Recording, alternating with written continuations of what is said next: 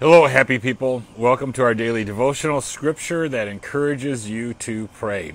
It's a beautiful day. I thought, why not have the devotional outside? I want to say thank you to our social media team. Thank you for partnering in this ministry. Thank you for helping people to navigate our social media platforms. You're a tremendous blessing. Also, I want to encourage you, if you have any prayer requests or praise reports, not just for yourself. Hey, Gene, good evening. How's it going out there in New York City?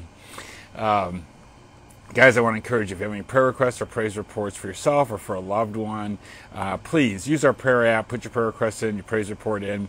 We'd love to pray with you, pray for you. You don't have to go through what you're going through in life by yourself. Michelle, good evening. Please say hi to the girls. Tonight we're going to talk about identity, and really looking forward to doing that.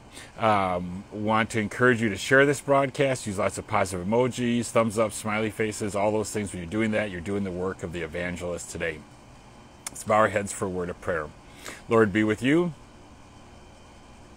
Father in heaven, we thank you for today. We thank you for all of your blessings in our lives. Thank you for this beautiful weather. Thank you for this chance to reflect on you and our identity that's found in you.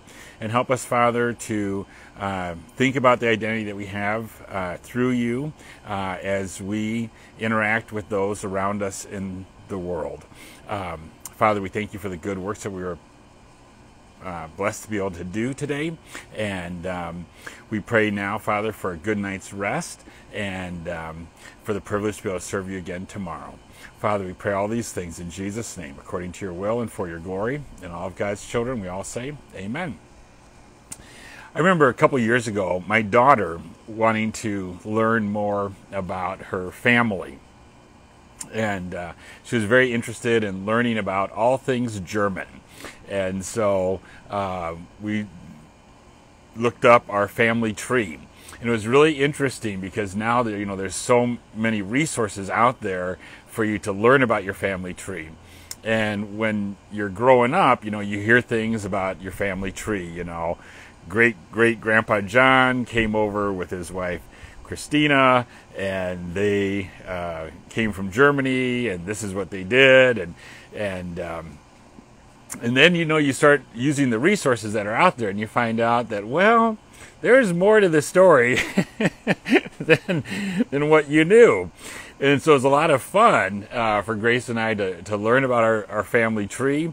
And, and then also I found out that I have friends who are really good about looking up family tree history. And so I gave them the information that I had, and they found more, and they showed me how to use those resources. And so then I got a much clearer picture of my family history. And it was kind of interesting sharing it with my dad and my family because there were some things that they weren't even aware of. And so, it's kind of like learning about God. The more we study, the more we learn about ourselves. And, tonight I wanted to talk about not so much your family identity, but your personal identity. So I'd like you to think for a second about your personal ID. So I've got my driver's license here. I'd like you to think about your personal ID card. Maybe it's a driver's license, maybe it's a passport, maybe it's a school ID. Your personal ID card is very small. It's very small, but it's also very powerful because it tells a lot about you, and it empowers you to do different things. With your respective ID card, you can go places and do things that other people cannot. It distinguishes you from every other person. No two picture IDs are the same. When we, as Christians, are asked to show our picture ID, what is it that you would show? If somebody was to ask you, what's your picture ID as a Christian? What identifies you as a Christian? What would you say? What would you show them? Would you say, well, it's my belief that there's a God? Okay. But pagans believe that there's a God. Would you say that it's, well, I pray? Okay. But, Muslims pray more than a lot of people pray. So would you say, well, it's because I'm nice. That's my picture ID as a Christian. It's because I'm nice. Well, I got to tell you, there's a lot of atheists that are super nice people, right? I want to submit to you tonight that it's the Trinity, the Father, the Son, and the Holy Spirit. One God, three persons. It's the Trinity that makes us unique as Christians. Like some other religions in the world, we believe that there is only one God. But what makes us unique as Christians is that we believe that within this one God, there are three persons, the Father, the Son, and the Holy Spirit. Now, I'm a history geek, and it's kind of interesting to me that it was an African Christian by the name of Tertullian in the 4th century A.D. who is recognized as being the first person to use the word Trinity. And it's a very important word. It's a word that's not, found in Scripture itself, but it describes what we do find in Scripture. And so it's very important. And of course, this Sunday we're going to be discussing the teaching of the Blessed Trinity. Why is the teaching of the Trinity so important? Because we are made in God's image. You were made in God's image. I was made in God's image. And so the more that we know about God, the more that we understand who we are called to be as Christians. And the Trinity is critical to understanding God. According to some experts in religion, some people pattern themselves after the God, small g, God, that they worship.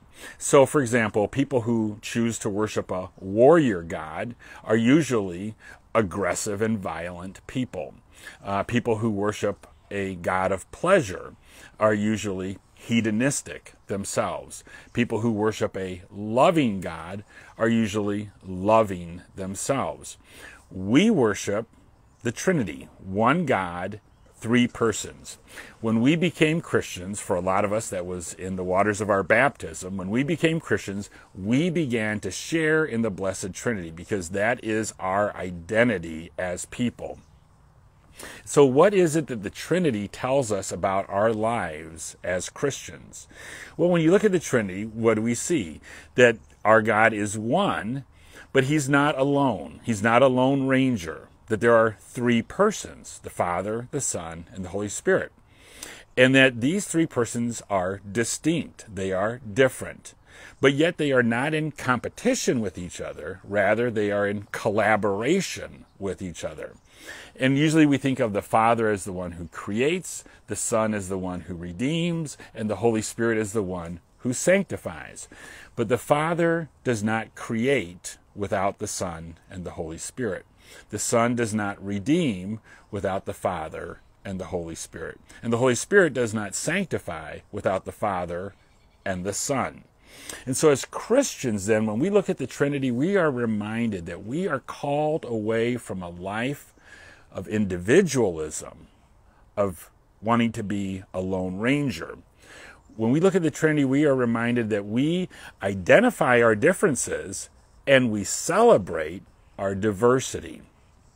When we look at the Trinity, we are reminded that we respect our uniqueness and making the best of what each person brings to the table. I am not you, and you are not me. But at the same time, I need you, and you need me. And as one, we grow in God.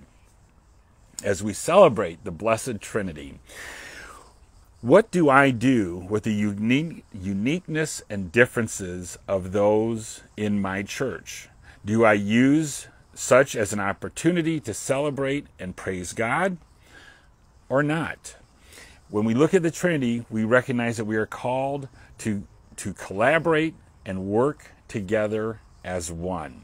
Through the Trinity, we celebrate our identity. This is our picture ID, the Trinity. We pray to God to grant us the grace to live lives that give glory to God the Father through Jesus Christ in union with the Holy Spirit. One God forever and ever. Amen. Guys, I pray God's richest blessings upon you. And I pray God's peace upon you as you reflect upon your identity that is found in the Trinity. Let's go in peace. Let's serve the Lord. Thanks be to God. Good night.